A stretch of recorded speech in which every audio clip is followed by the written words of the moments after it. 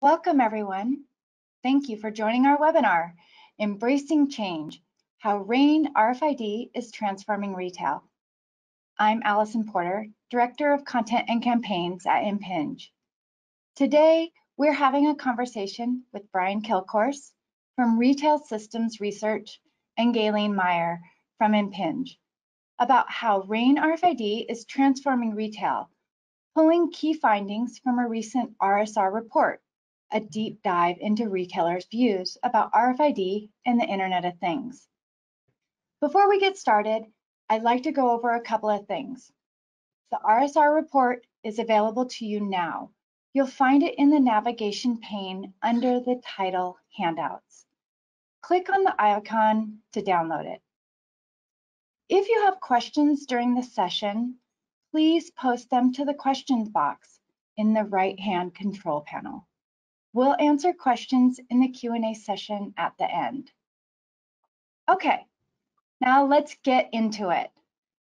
With us today, we have two longtime retail and technology executives who have seen the retail industry go through a lot, including navigating a pandemic.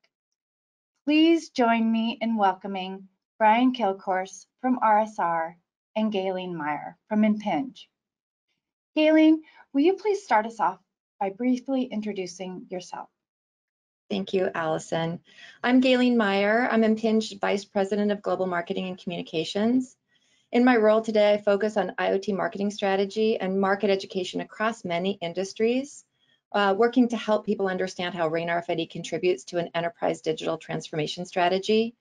But for the past 20 years, I've led teams focused mostly on retail technology initiatives. And I've had the pleasure of working with Brian Kilcourse many times over my career. Brian, it's great to be here with you today. Nice to see you, Gaylene. I should probably tell people a little bit about myself and my company. I'm a managing partner at RSR Research. We're a very small firm, and we focus on the business use cases that drive technology adoption in retail. I've been in retail an embarrassingly long time. I actually got my first retail job in 1970. And in those days, if you demonstrated any interest in technology at all, you'd get trained. So I got trained to become a programmer and then a manager and finally a CIO, where I was a CIO for many years. I became a CEO of a B2B media company in the early 2000s, and it was at that company that we started the business that became RSR. In 2007, my partners and I bought it out. We went solo, and that brings us right up to date. Here we are right now talking about one of our benchmark reports and what we found in it. Thank you, Gaylene. Thank you, Brian. All right, to get started, I think we have to acknowledge we are in a post-COVID world, and retail is one of those industries that is forever changed. Some retailers thrived while others just tried to survive. Can you tell me more about what you're seeing, Brian? What has changed in retail? Who's changing? And how have your habits and experiences as a consumer been affected? It's a great question. It's a big question. It could take up the whole hour, but I'll see if I can summarize it. Let's talk first about consumer expectations. The first thing that we need to pay attention to is the fact that the pandemic really was an accelerator for a lot of different things in retail, things that had started well before, but they accelerated dramatically. And one of the things is what we call the omni-channel shopping journey, something we all take for granted. We start our shopping journey in the digital domain, usually on our mobile phone, even when we intend to go to the store to complete the purchase. So it has digitized the whole front end of that dialogue, if you will, with the retailer. This has really had a fundamental impact on the retail business model. The retail business model was built around a simple notion. It was that demand would be generated in store and it would be fulfilled in the store. Now demand can be triggered anywhere, literally anywhere in the world, 24/7, and it can be fulfilled in a number of ways. Direct to consumer, from store A to store B to the store, and all kinds of places in between. When you think of retailers' jobs, it's really about bringing demand and supply together. That's what the business does. But now it's vastly more complicated. When I'm talking about a supply chain, one of the things I point out is it's not really even a chain any longer, it's a network. And so is demand. Demand is a network. So this brings up this notion of being able to see what's happening in your business. In the old days, you could just look. You walk in the store and you could see the business. You could tell within minutes whether the store was working or not for the consumer. Now you have to be able to see in different ways. And this is what's caused retailers to go on their digital transformation journeys. So you hear a lot of talk about digital transformation, but what it's really all about, it's all about being able to see your business digitally so that you can make the best decisions to please your customers and to be profitable. And what's happening is, as it relates to IoT in general and RFID in particular, is that these technologies are what's allowing retailers to see physical things. And we're talking about billions of things, not just a few, but literally billions of things. Every product, every process, every facility, every ship, train, truck, all the way down to maybe the employees and even the customers. So we want to be able to see those things so that we can make sure that we can do our job, which is to get supply and demand to meet together. It's a big deal. It's a really big deal. Yeah, that's interesting, Brian. I think that is a big deal. I can tell you, for me as a consumer, I'm never running out of TP in my house again. So we've really shifted what we're stocking at home, and I think we're forever changed from that experience. But I think it's interesting to me is like, what have I done differently? Like the biggest surprise for me is that I now have embraced online grocery shopping, which is not something I did before the pandemic. But what I found was that my local grocery store really adapted well, and that experience is quite good. So it kind of feeds into that idea of consumer expectations have changed. I know that I have higher expectations for my in-store experiences because I don't go shopping as much as I used to. Because those online services have become so robust. What I thought was interesting in the RSR report, Brian, also was that looking at the research on retail executives' view of RFID and the Internet of Things, 95%, that's like almost everybody, said that the ability to reliably know where the inventory is located is really key to their digital transformation strategies. And frankly, as a consumer, I wholeheartedly agree. Well, it's absolutely the essential component. If you can't do anything else right, you need to get this part right. You need to be able to expose inventory to consumers so that they can buy it. It's kind of straightforward. Right. Yeah. 95% of retailers pointing to inventory visibility as key to their digital transformation strategies feels so significant. Brian, what were some of your other key takeaways from the survey results?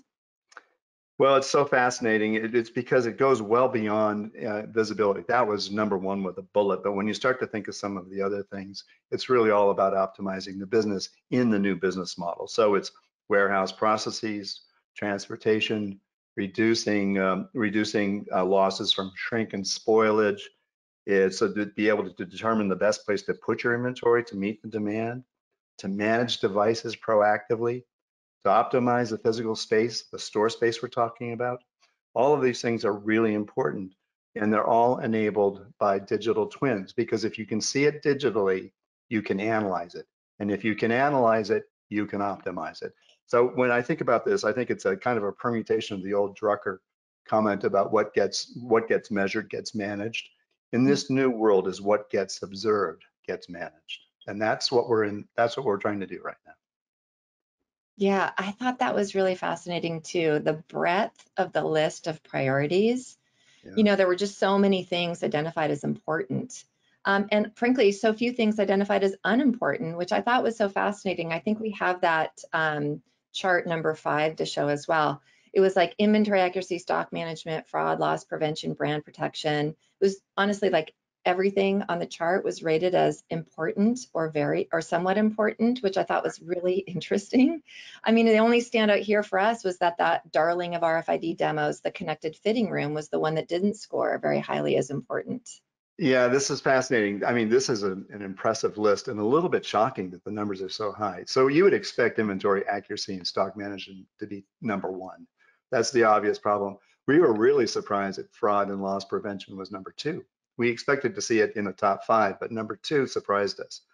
On the flip side, connected fitting room, one of the problems with IoT technologies in general is that they can descend into creepiness really quickly.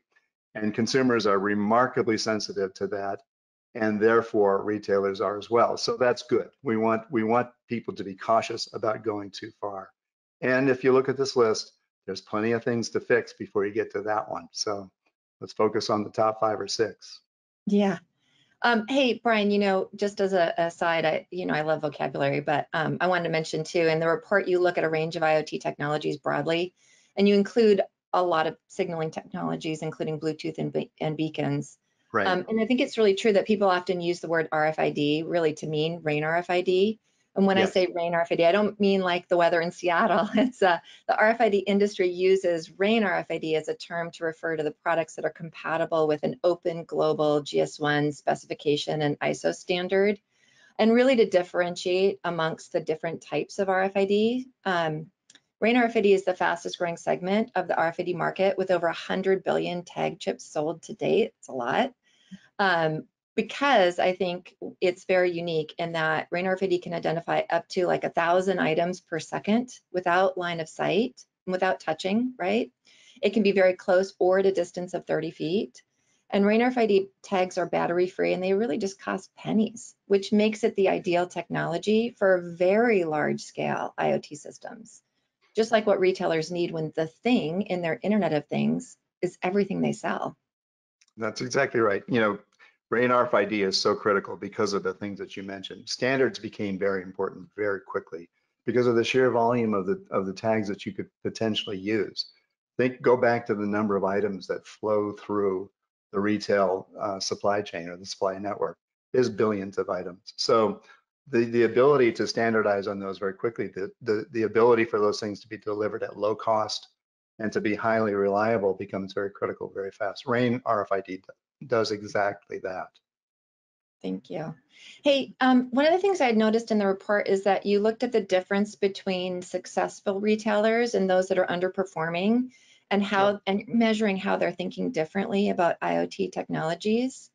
What I thought was interesting too is I think you pointed this out, like the differences in the level of sophistication of the applications they're moving to. So like everyone accepts that inventory accuracy is important, but moving into those predictive models, I thought that was interesting. What else did you find in that area? Well, first of all, let's explain a little bit about winners versus everybody else. We use a very simple measure. We look at the industry averages for year-over-year growth, and companies that exceed that are winners. And companies that meet that are average performers, and companies that fail to meet that are laggards in our reports. We usually group average and laggards together. And the reason we do that is because they have different behaviors. This is so unique to RSR reports that we take it for granted because it's been so consistent. Winners don't just do the other things better than everybody else. For example, winners, they focus on controlling costs just as much as any retailer. But we notice that winners also have a different agenda.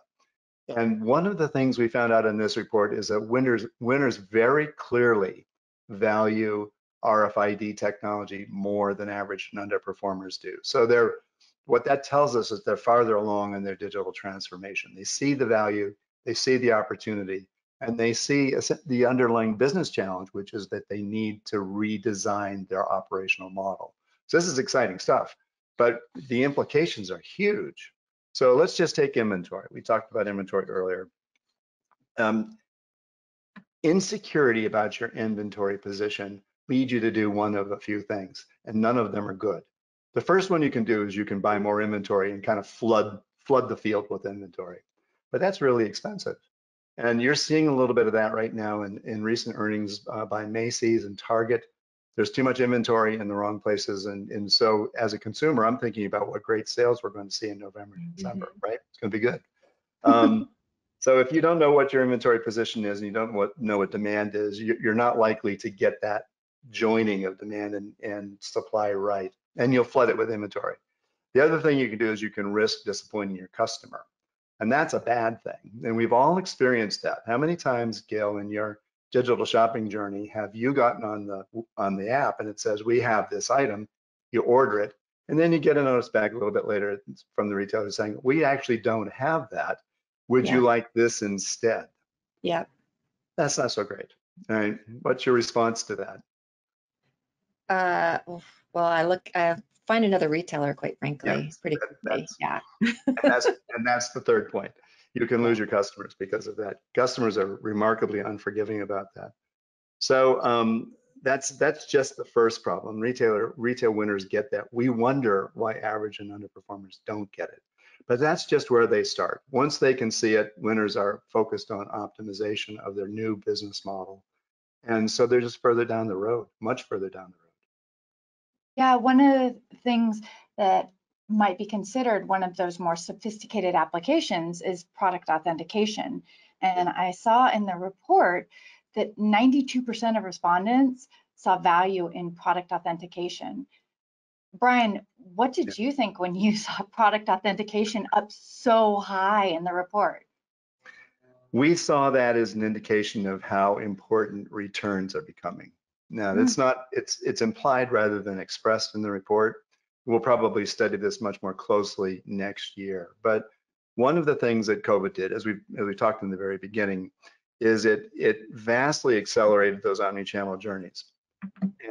And part of that is it vastly accelerated the number of returns coming back to the retailer. And we've all done this, you know, when we shop fashion, I'm just like anybody else. If I'm buying something that I've never bought before, I'm not sure of the sizing, I'm not sure of the color, I'm not sure of the design. So I might buy 2 or 3 of them and I'll return a couple of them and keep one. That's called bracketing, and consumers do this a lot. So think about the impact of that. So when a consumer brackets, 2 of the 3 items that are going to get shipped to the consumer are now not available to some other consumer. So you have to cover that. Plus you're also covering the expense of doing it, et cetera, et cetera. And Amazon has created this expectation of free returns, right? So that's made it even more difficult. The returns volume problem is just exploded on retailers. But they have found from that there's a way to use returns to create new value in the stores. Essentially to use the stores as a point of return, and you can get the customer back in. You can potentially sell them something else, sell them more, improve the experience, improve the relationship. So there's a lot of goodness in it. But one of the problems that comes out of that is authentication. As soon as you open that door, you also open the opportunity for fraud. And I think of this, you know, I think of high-end sporting shoes. It's a big problem, right? A lot of fraud opportunities there. So retailers are very, very interested in the flip side of selling something, and then that's returning something, and that brings up authentication. Yeah, I think this is a super interesting area, Brian. Well, You know, and it's one where RAIN RFID again has a very unique and useful role. We think of it also not only just in that retail experience, but also through the full life cycle of a product. So when you've got a product that can be uniquely identified during the manufacturing process, or even before that, where you're tracking the materials, but then you're able to combine that information through the digital twin, right? The date and other critical information about a product source, that can then also enable recalls or other kinds of tracking of sourcing and materials. And then thinking about how you can use authentication throughout a secure supply chain where the authenticity of items are verified along that path. Exactly. Because we do see there's a challenge too, where there's fake products that enter the supply chain, not just at the consumer's end, right? That's very interesting. But then we also look to a future where we've got consumer applications where I, as a customer, can actually verify a product's authenticity when I purchase or receive an item. And I think that's really interesting to think about what can be enabled by this technology and really thinking differently about what is an authentic product. What's unique about RAIN RFID technology is that it's highly scalable, again, so it can authenticate thousands of items instantly. So it can work in automated systems where there's conveyors or things are moving through the supply chain. But the other thing here is that I think that when you look at how many retailers are looking broadly at a number of use cases, authentication is a use case that can be added into an existing inventory application. So then further extending the value of the investment that retailers have already made. And we think about what's coming next is like advancing the security of authentication using cryptographic authentication for an additional layer of security.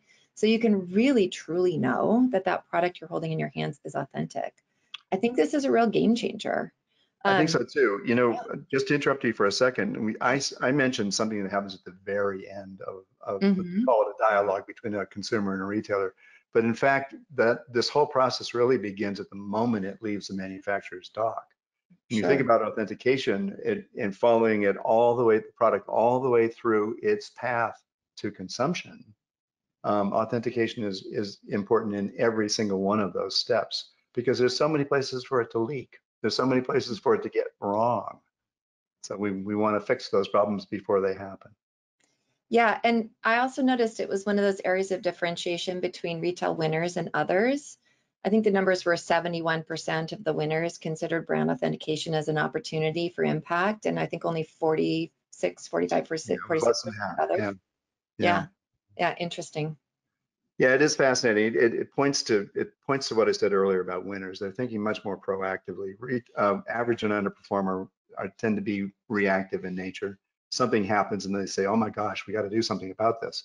Winners are thinking about prevention, and so they never encounter the problem in the first place. And you see that in the marketplace. You can see it when you shop. You can tell a winner just by walking into the store. Yeah.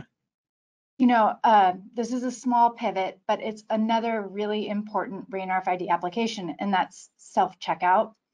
Yes. And I think from the report we saw that 60% of the survey respondents identified self-checkout as something as a competitive differentiator. Right. And I was wondering if you could just share your thoughts on self-checkout. Is it a trend that you think we're going to continue to see? Mm-hmm. Brian, before you share your thoughts, okay. Jump in. Do you remember when you came to Seattle right after the first Amazon Go store opened up here? You called me up and asked if I wanted to go shopping.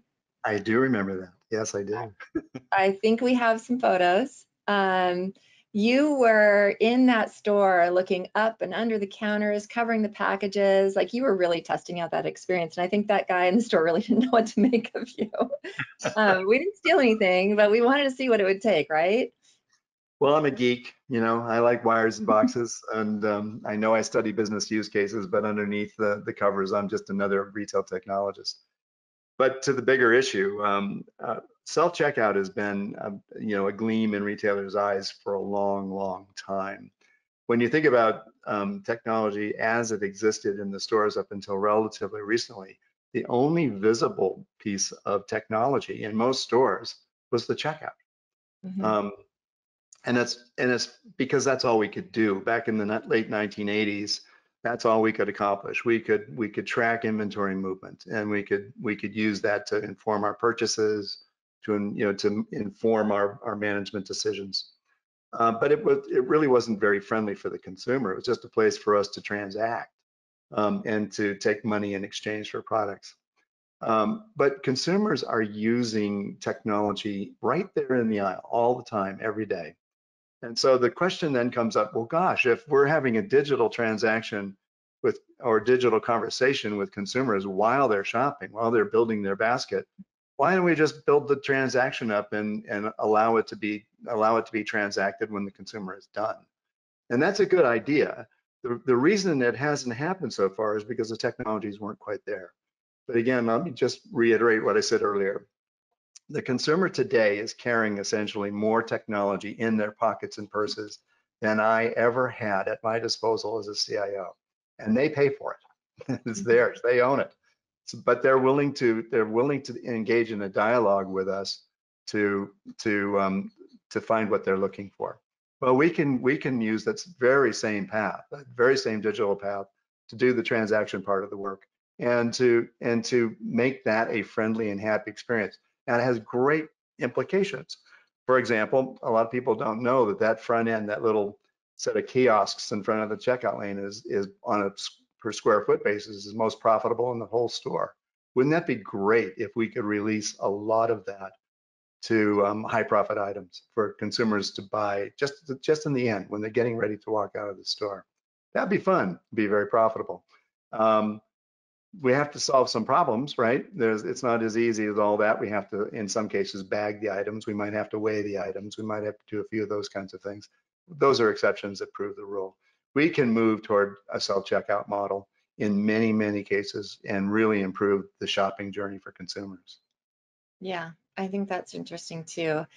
And one of the things that we see too with retailers looking at RAIN RFID for self-checkout is that, as it really changes the consumer experience. Yeah. I don't like scanning barcodes because I can never find the barcode on the product. There's just so much less fumbling at the checkout stand when you can just set things down and then they're read instantly all together at the same time. As we know, RAIN does not require line of sight. So, we see retailers that are looking at not just self-checkout, but self-checkout and loss prevention combined that work together. So employees are not needed to remove a security device, right? Because just that the system knows that an item has been purchased, so then it knows not to alert about that item at the door, right? Those things that are not purchased then of course would alert. But what also is happening here is the combination is when you bring in that unique item data, you're now also getting a lot more information about what is going through those doors, what's being lost, when and where, about what specific thing. It's not just an alert, it's this specific thing at this specific time. So I find that super interesting. So beyond checkout, that whole combination of use cases that are enabled by RAIN RFID. Brian, any thoughts on that? Well, it gets to this notion of optimizing the store space. I'm thinking about that. When you were talking, I was thinking about heat maps. And I was thinking about being able to understand where traffic is in the store. That's just one use case. There are many, many use cases. I want to go back to something you said a second ago about scanning barcodes versus an RFID. And it's a perfect case in point. One of the things I used to obsess over when I was a retail CIO is the notion that a technology has to be easier to use than to ignore.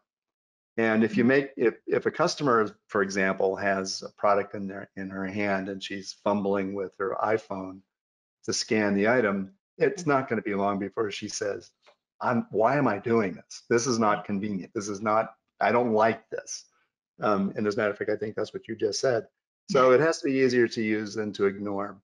Now everything has its place. There's a place for barcodes. Barcodes revolutionized what retail could do in the late 1980s. QR codes are amazing for what they do. They can unlock all kinds of content about a product if you care to know about it. Yeah. So for example, if I pick out a gallon jug of Clover milk, do I need to read a QR code to find out what's in Clover milk? I already know. I've made a choice. I made a choice, God knows when, months or even years ago, to choose that brand, that product, and to buy it. I just need to buy it. Thank you.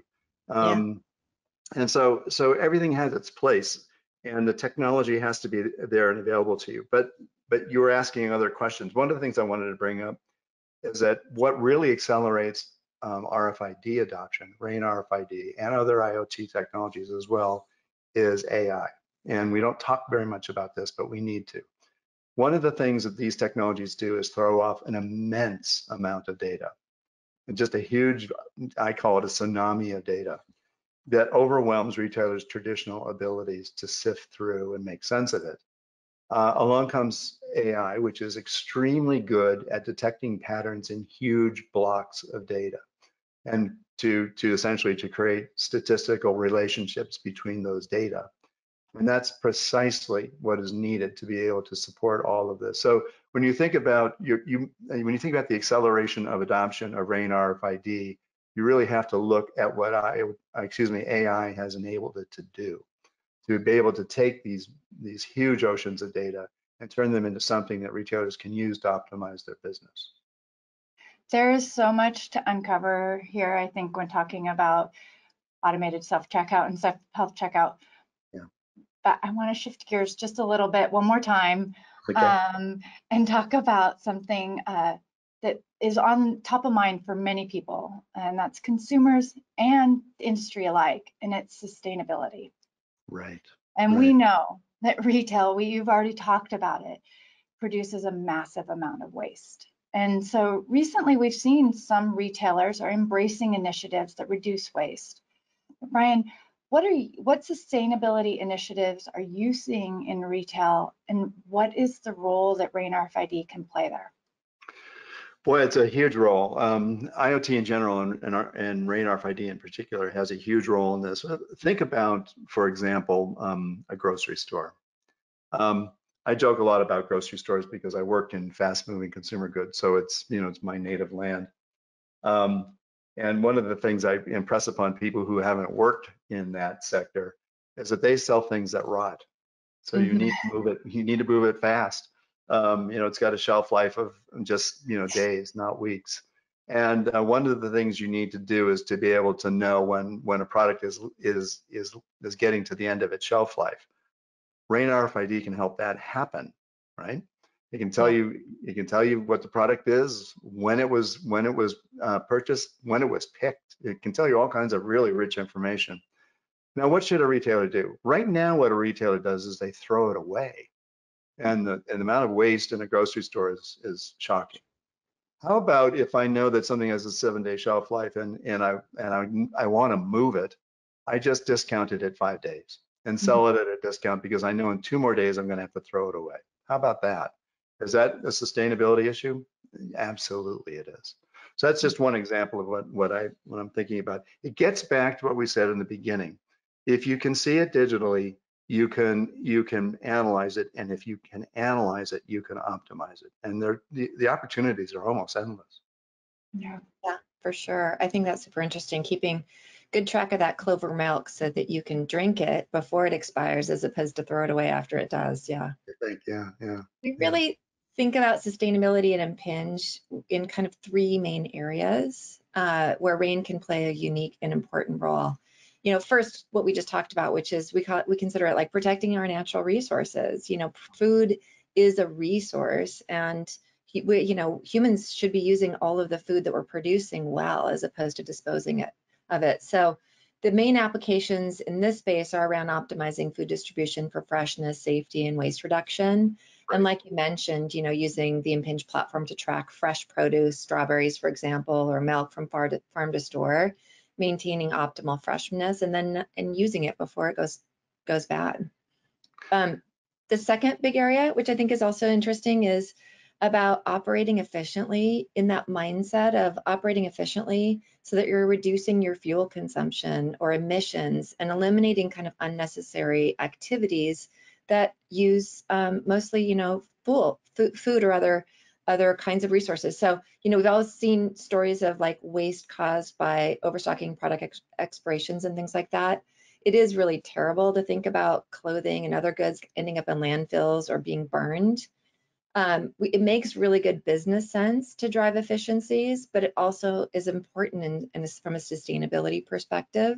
One other area when we think about sustainability is that responsible reuse or disposal, right? We can't keep everything, but when a product does come to the end of its useful life, using RAIN RFID to identify that item as genuine, to connect data back to manufacturing information, knowing the materials or other information that enables a responsible program for reuse or disposal. That returns management you talked about, right? If you are sure that that thing is genuine, you can resell it and then you don't throw it away. Or you can, we see a lot of retailers now accepting backed products that they have sold, like apparel retailers are taking back clothing like Patagonia and Eileen Fisher, and then reselling those, and they're able to verify that those things are genuine. So it feels like there's a lot here, and we think about like if we really think about being able to see and then track and manage well everything in a retail system, there's just opportunities to be more responsible about how we're creating, transferring and then using and disposing of things. The Patagonia and Eileen Fisher examples are great ones. Those are really good examples, really, really fine retailers. They know what they're doing. You could probably talk quite a bit, Gaylene, about the life cycle of a tag. There used to be an issue, right? Whether the tag was killed as it walked out the door. The technology has solved a lot of those kinds of problems. Probably too complicated to get into on this webinar, but it's the technology has advanced tremendously in the last 10 years. So you can use the RFID tag that's embedded into a garment to tell you a lot of things about where that garment came from, where it was manufactured, and what you should do with it next. What's the next best thing to do with that product? And I think those are exciting things. But sustainability is getting to be a real issue. And I tend to think of it as a generational shift.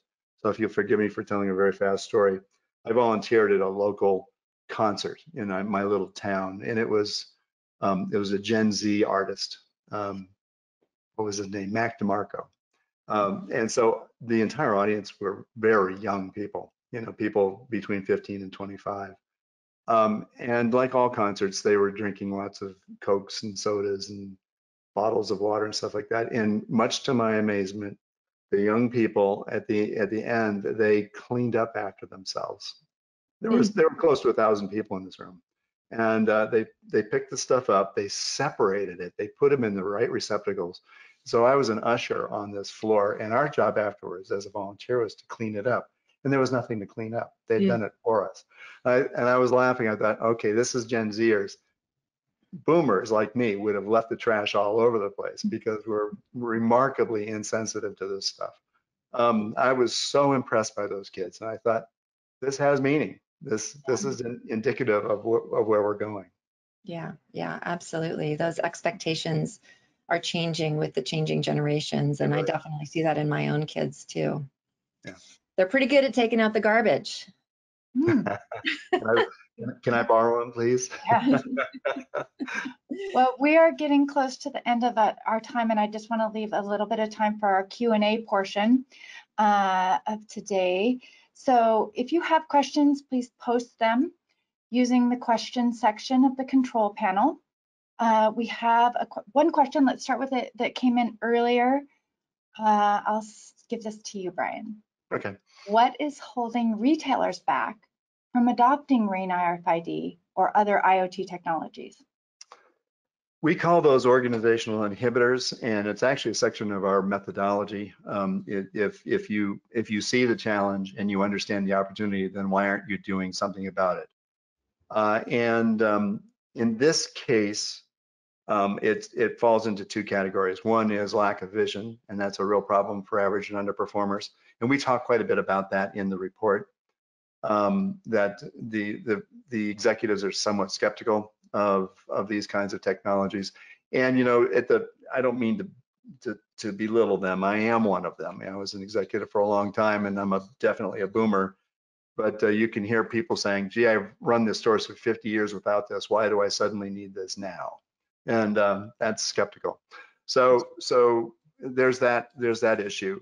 With the other one, and it's more of a problem for overperformers, is they are very concerned about their legacy system's ability to absorb the data, and that's a real challenge. So I think that the possible solutions available to retailers are much better now than they even were 5 years ago. As I mentioned earlier, AI has had a lot to do with that. Plus, let's be blunt here. The RAIN RFID technologies have improved remarkably in the last 10 years. Reader technology has improved a lot. The tag has improved a lot. The cost continues to be ratcheted down. So all those kinds of things are gradually being pushed to the sidelines. What we recommend that retailers do is they engage in very concise pilot projects. And for those companies that are selling to retailers, help them to get there by organizing pilot projects that demonstrate the value of these technologies. Gail, I am going to give you this next question. What other sectors are you seeing adopting RAIN RFID besides apparel retail? Yeah, well, obviously, I think the biggest impact in the last 2 years has been on the supply chain. And every industry has a supply chain. So I would say it's not so much an industry per se, but it is really like anything related to the supply chain is being studied extensively right now. So healthcare, shipping, I would say that's the biggest focus. We are continuing to hear from businesses that are interested in automation technologies. So things about improving the manufacturing process, tracking parts as they're assembled. So more around that work in progress tracking. But I would say just in general, it's anything related to the supply chain is being studied today. Yeah. All right, I'm going to do one more question, and you guys can fight it out on who takes it, is real-time item location feasible? With 20,000 products, can RFID readers really keep track of all these products when they're on and when they fall off the grid without interference? Short answer is yes. I don't know how else to say that. Yes, it's been demonstrated. It's been, one of the companies that really pioneered this in the fashion space was Macy's, and those stories are all good stories. The technology is capable of doing that. A lot of the earlier problems with blind spots in let's call it the reader grid in a physical location have been solved. The reader technology, both the mobile and the fixed technologies, have really improved. I think the other thing to think about here is how real time does it need to be, right? Good point. Yeah. You need to know where things are, where it is important to know where they are, right? Do we need to know that they have arrived at a store? Are they in or out of the storeroom? Are they on or off the sales floor, right? I mean, I think we kind of over-exaggerate this idea of real-time location because we're kind of seeing our own real-time location on our phones with Google Maps and things like that. But I think we really need to know anywhere it is important and a reader can be installed, things can be read very quickly and efficiently. And I think those systems are quite robust and really as robust as they need to be. Yeah. You brought up a good point, and let me elaborate on that, Gaylene. Real time is one of those difficult phrases. I wish we had different phrases for it. Yeah. Let me talk about it in this way. Retailers make decisions in cycles. It used to be monthly, quarterly, annually, weekly, then daily, maybe intraday. I prefer to think about it as if you're looking for the business use case or the business justification for adopting any new technology like this, one of the questions you should ask is, can I remove one cycle? So if I'm on a daily cycle of decisioning, can I make a better decision if I can make it in the middle of the day? If I'm on an hourly cycle, can I do it in a minute? If I'm in a minute cycle, can I do it real time, true real time? So it's the next best time. Unfortunately, that's not a real marketable phrase. I haven't figured out a way to make that sound really exciting, but it's really about improving cycles, decision cycles. I'm going to pick on loss prevention. We didn't even mention loss prevention, but I want to bring it up here because when's the right time to know whether somebody is walking out of the store with an item, right? It's right when they're walking out of the store with an item. It happens there's a huge opportunity for RAIN RFID right now in the industry because those MAG systems that have been in place since the 1990s are really near their end of life. And so there's a refresh cycle going on right now, which I'm sure you guys are taking advantage of. But when do you need to know that that a customer is walking out the door with an item? You need to know now. When should you know that you need to cut a replenishment order? Well, and without RAIN RFID, you might make that at the end of the day and you look at your shelves, right? You do a cycle count. But if you can track what's moving in somewhat of real time inside of the store and compare it to your forecast, you can know to cut an order in the morning for replenishment and get the delivery one day earlier than you might otherwise. Those are the kind of things that I'm talking about. Just take one cycle out of the decision process. Yeah. Yeah. On the loss prevention comment too, Brian, just to add there, it's you want to know when something's exiting, but what we do hear from retailers is that they want to know more about what is exiting, when, and so that they can start to match their loss prevention efforts with other kinds of strategies, right? Because people aren't chasing down shoplifters anymore, right? But they are putting in some pretty sophisticated preemptive, strategies to prevent that stuff from happening in the first place. You left off where? So yes, lots of retailers have several doors. They have a north door and an east door, and maybe you should close one of those doors because you're getting ripped off out of that door. Those are the kind of decisions you can make. Yeah, I'll never forget the story of a retailer who told us in a meeting that they had a significant drop in their stolen items when they changed their approach to taking inventory by taking inventory of all of the items that were in a sealed box. So they kept the new process, kept the tape on the box, and they used RFID to read the items inside the box. Well, simply not having their employees open up that box on the loading dock or in the storeroom, things were just getting tucked in pockets, right? Mm-hmm. And that was a big differentiator for them. So it is about knowing. I think knowing delivers them into the space of being able to respond and react. I think we're running out of time, Allison. Yes, So wrap us yes, the up. questions are so good. The conversation is so great. I am sorry we do have to wrap up. And I was hoping that each of you could give us just a quick 30, 60 seconds or less concluding thoughts. Brian, I'll start with you. Well, digital transformation is a strategic agenda for retailers, and retail winners clearly understand that. Average and underperformers need to be brought to that understanding. And it's all about getting demand and supply together. That's what our function is as a business. It used to be a lot easier. We did it in a physical location called a store, and now it can happen in a number of ways. That requires visibility, and that's where Internet of Things or digital twins becomes a really big deal. RAIN RFID is a major component of a total solution. And so retailers need to think about that. Thank you.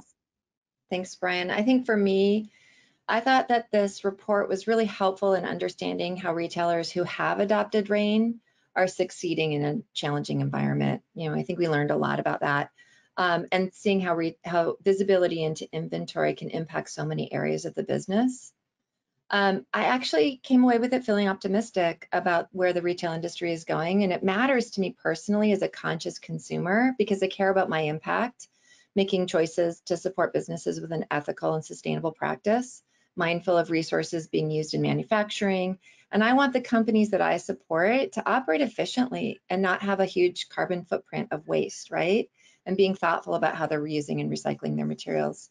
So I value those things, and we value those things here at Impinj as well. We're working to build products that make a difference, products that drive efficiencies, reduce waste, and enable a circular economy. At Impinj, we are committed not only to reducing our own environmental footprint, but also to help our customers use our products in their sustainability initiatives.